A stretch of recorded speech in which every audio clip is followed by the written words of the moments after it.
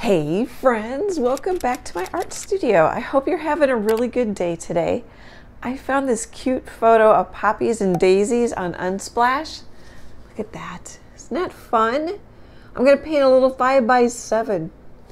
Okay, let's have some fun.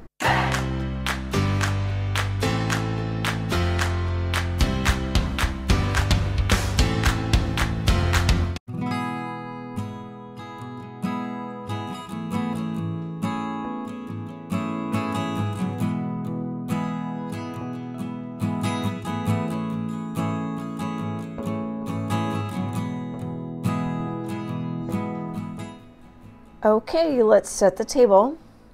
I have a 5" by 7" cradled wood panel from US Art Supply, 1.5 inches thick. It looks like I have an ocean right now, which is totally fine. I wanted a greener blue because I think it'll make the red pop, because red and green are complements. So I'm doing that. I have, well, let's just start here, titanium white. These are all going to be Liquitex. I have Phthalo blue green shade, Caddy yellow medium hue. Got a new jar, jar. I'm going to use Quinacridone Magenta, and I'll put out some Mars Black. The blue is really dark. I don't know if I'll need the Mars Black, but so I'm using one of my, I call them my primaries in quotes. My blue will change a little bit, but it just makes it really easy to unify your painting. And I think you have less to think about. Instead of putting out 12 colors, you've got 3, red, yellow, and blue. What else? I dried it with a hairdryer. Oh, I forgot to mention, yesterday I put a coat of clear gesso on the wood panel so it doesn't soak up the paint quite so much. Let that dry, dried it with a hair dryer, let it sit for about 20 minutes and then put another coat on. You'll know, excuse me, you'll know with the weather in your area how it feels and how it's acting, how long it needs to dry for you. Okay, oh, forgot the brush. Guys, I forgot the brush. I just washed it. Oh, I didn't get the paint off the handle. I'm using a 1" filbert brush from Royal and Langnickel. It's their Zen line. And that's the sweeping sky. I can link that video in this description. Or you could call it an ocean, because that's what it looks like too. Oh, and I think I might put some clouds in this one. I really like this reference photo. I think we're going to follow it pretty closely. Okay, guys, I'll be back in a bit.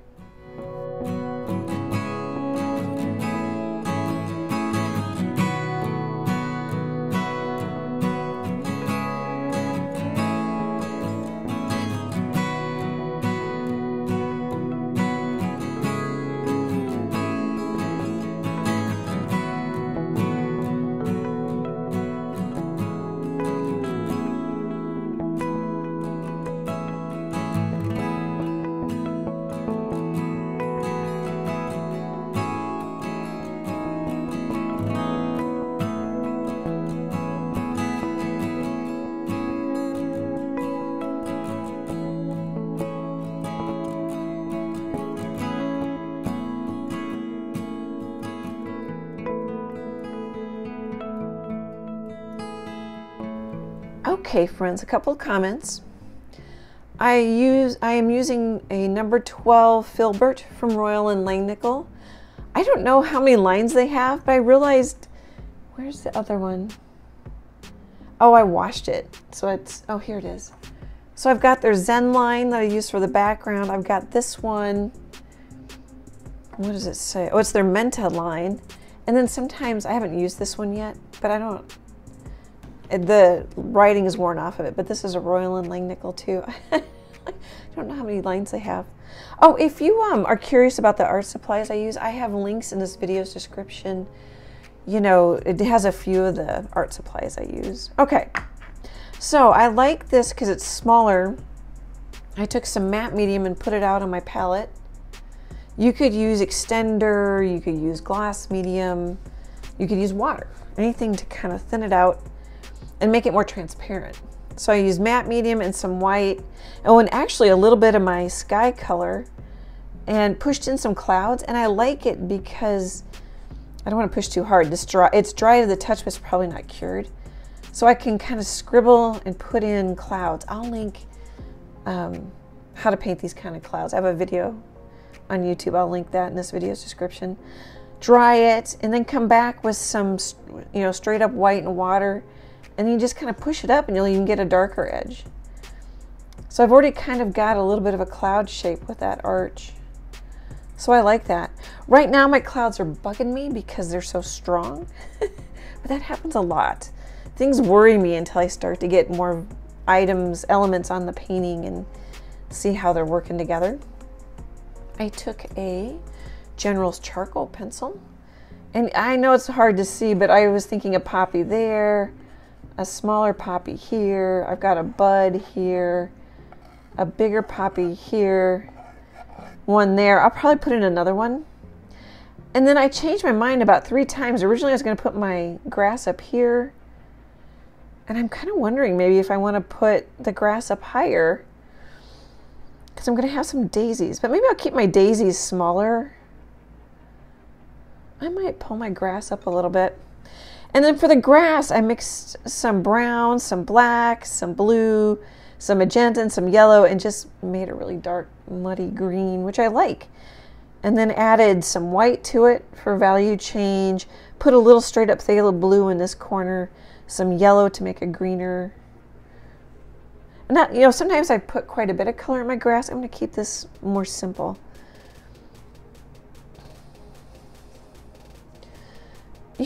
I always overthink stuff. Overthink my paintings. Like, does my grass need to be higher? I got a piece of dried. There it is. I had a piece of dry paint. I have fans going, and it's summer, so when it's warmer, it's actually pretty. It's not very humid today. Things dry out.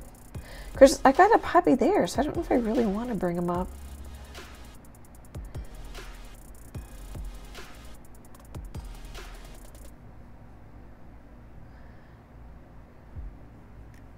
I'm kind of crisscrossing. I left a V here. Yeah, see, now that I thought I wanted taller grasses, but I'm really not doing it. I don't know. We can always change it again.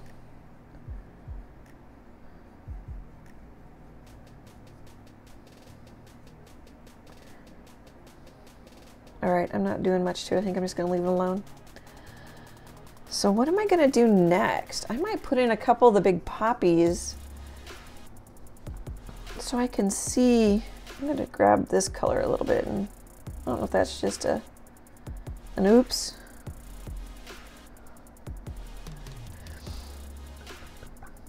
I'll probably use a flat brush. Well, you know what I should do?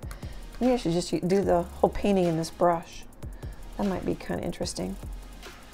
Because I buy brushes and I buy paint, and I end up using the same ones all the time. Do you guys do that? Put it in the comments. Do you use the same, buy a bunch of art supplies, but then use the same favorites over and over again?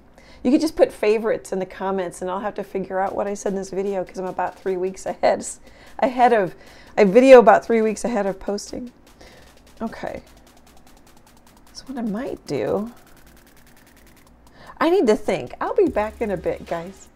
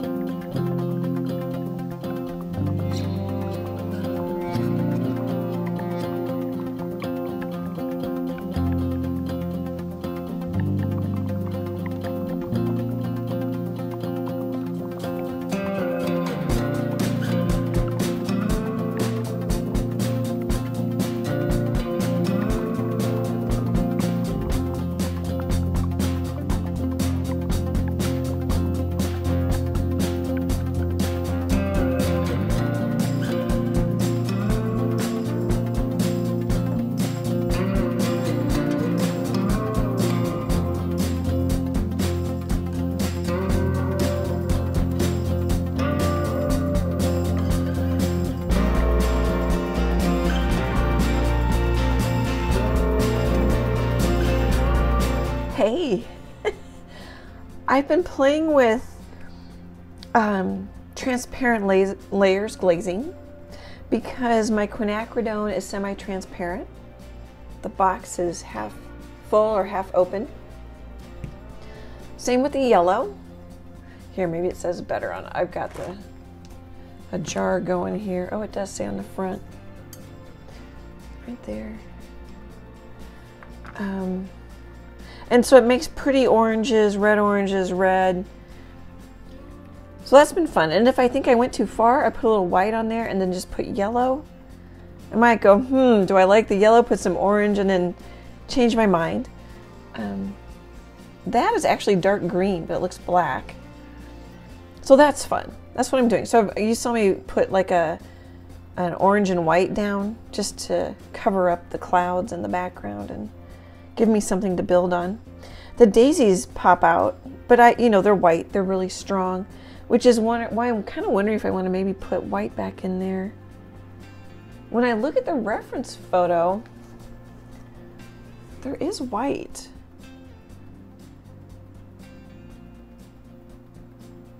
Could maybe do that. Or maybe just go more contrast. What else? Oh, I was going to try and use just this one brush, but it was too big for the daisies. So then I got out a 1/4 inch flat brush from Royal and Langnickel. That was a little easier for me to do the petals. Now I'm going to put, oh here, I wanted to do this too. So I have a light right here. See what that does. The white keeps popping more, which makes sense. Oh, no pun intended since I'm painting poppies. Oh, I keep going brighter and brighter. Sometimes I turn it down because I get glare. You guys, if you have time and you don't mind, let me know in the comments if you like it brighter. I think that's all the way up.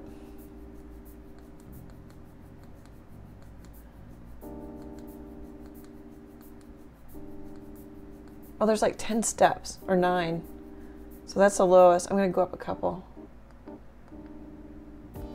Okay, enough playing with the light, Annie. I can hear you guys. Next steps, I'm going to play with greens. I've got a seed pod. I don't know if you can see it because I've kind of wiped it off. Or not a seed pod, but like a bud. And I'm going to put in some other things and see what I think. You can use white if you don't want to use yellow to bring up the highlights, you know. Play with it and see what you guys like. I did paint on the sides. It's not done, but just a little hint. Hint of a poppies. Okay guys, I just wanted to pop in that I was building up with layers.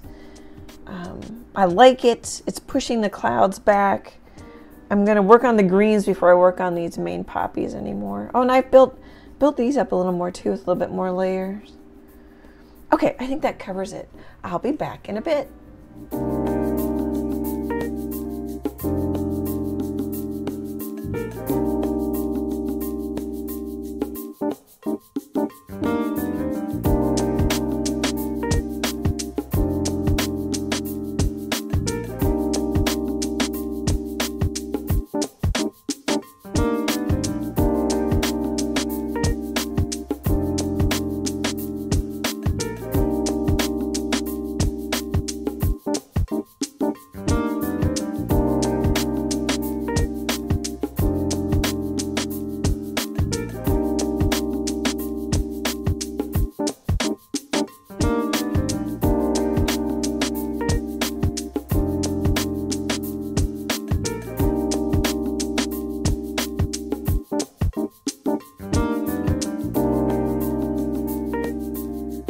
Hey friends, I'm calling it done. This was fun. I really like the red. I think that works. I like all the green because green and red are complements. I got out a color that I really didn't need or use. Vivid lime green. Here, I'll point out. So that's straight up vivid lime green. I really don't have any on the front. There's some, I don't know, you might like it. I really just like, oh, I don't need it. There's some there.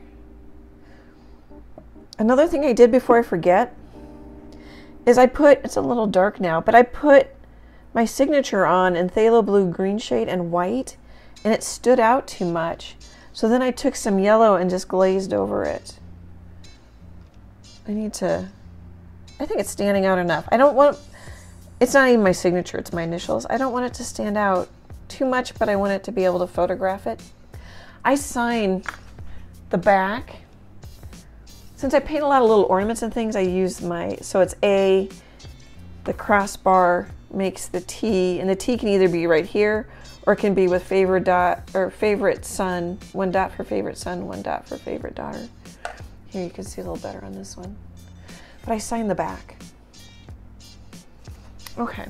And I don't sign with the same signature that I would like sign the mortgage papers with. Okay, what else? I think it's fun. Oh, so sometimes I have like light buds in the background. You pretty much lose the stem. And then sometimes I have a dark one. Put some yellow in there. I thought that was kind of nice. Because these are really strong, but that's okay. The red's really strong. You know, I had some light tips only, and then I put in a dark tip for the grass. There's a light one. Just kind of playing with the values. I think that's about it. Oh, this is a number 6 round from Princeton that I was using for the stems. I always say I'm not going to connect all my flowers with stems, but when I do it like this, I like them to have a stem. These, like this one doesn't have a stem. That one could. There's a mark there. I think that's about it. I'm going to do a screenshot. Let me know if you like the aqua sky. I think that's fun. The clouds, I like the clouds. I tend to not put clouds in my painting. I'm not crazy about them, but I'll probably like it, you know, tomorrow, the next day when I'm not on top of it. These definitely stand out. They're big targets. Oh, and this is like a fried egg with just a center. Got a little bit of a lip. That helps you think of them. Or like 3 brush strokes, and then I added a little. Let's see, do a little tour. See if my phone will focus. Yeah, so my clouds don't look that great up close. But I think when you get back from them, I think they look pretty good. I need to take, and that's something I needed to do, is take a photo of this. See what I think of it. I appreciate your help, letting me know like about the light in the comments, and you guys are fun. It's really fun to hang out with you. I like just the 3 daisies, and they're quite strong. Let's see, I think I already showed you just a few strokes on the back.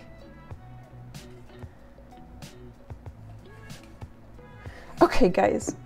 Thank you for tagging along with me. It's so much fun for me. I super appreciate your support. I couldn't do this without all of you guys. Great big happy art hugs, and I hope to chat with you soon. Bye, guys.